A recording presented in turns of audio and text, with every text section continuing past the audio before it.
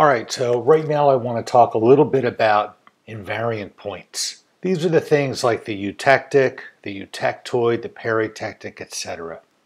So right here you see a typical phase diagram. This is the one that's called an isomorphous phase diagram because there's a continuous solubility of A in B and B in A. However, if we start to look at the next complicated kind of phase diagram, a eutectic, now you say that alpha has a certain solubility of B in the alpha, and beta has a solubility, this is the solubility line, of A into beta. And then here you have your two-phase regions of liquid plus beta and alpha plus liquid, and right here is an invariant point. It's called invariant because it's got a one-phase liquid and it's in equilibrium with alpha and with beta. So at this point we'd call this a eutectic, and it has a eutectic reaction. So the eutectic goes from liquid, coming down, cooling, and then it goes into the two-phase region of alpha and beta.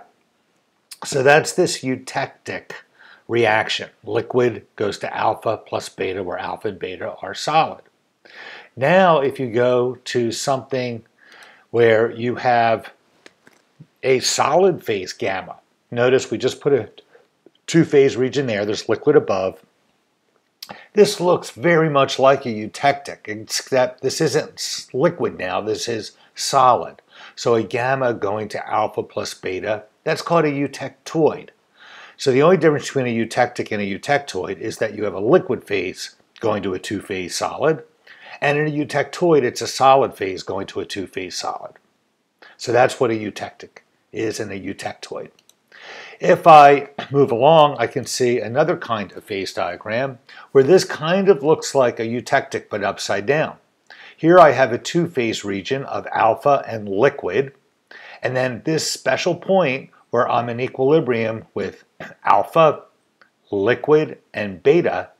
If I drop right through that point, I go from alpha plus liquid to a single solid phase beta. And that is called a peritectic. Liquid plus alpha, two-phase with one of them being liquid, going to a solid phase beta. Likewise, I can find a peritectoid by making this a solid, a two-phase solid, and this is how you would do that. There we go. If this is a solid phase gamma, this point is now in equilibrium of alpha, gamma, and beta.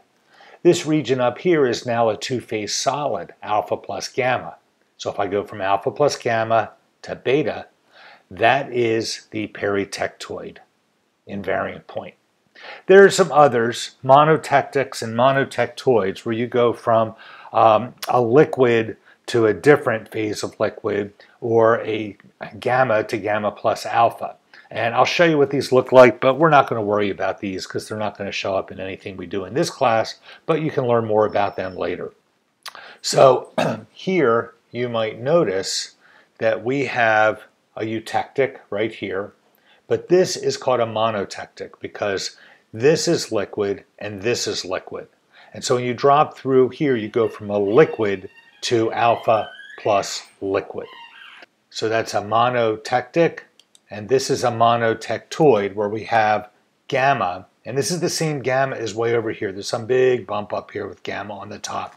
And this is a, right down here is a, what is this? This is going to be alpha plus gamma, two solids going to a beta. So that's a peritectic, and this is a monotectoid. But again, we don't need to worry about those.